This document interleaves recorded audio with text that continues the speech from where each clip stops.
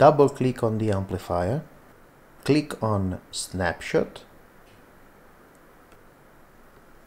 Harmonia is loading the internal snapshots present on board of the amplifier, and you can see that you have several snapshots already into the memory. You can recall, save and delete every snapshot. If you want to create a new snapshot, just click on the name, type the name of the snapshot and press save.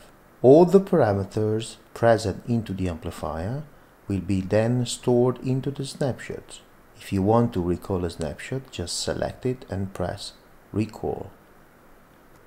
Snapshots from 1 to 8 are the most important ones because they can be recalled using the front panel.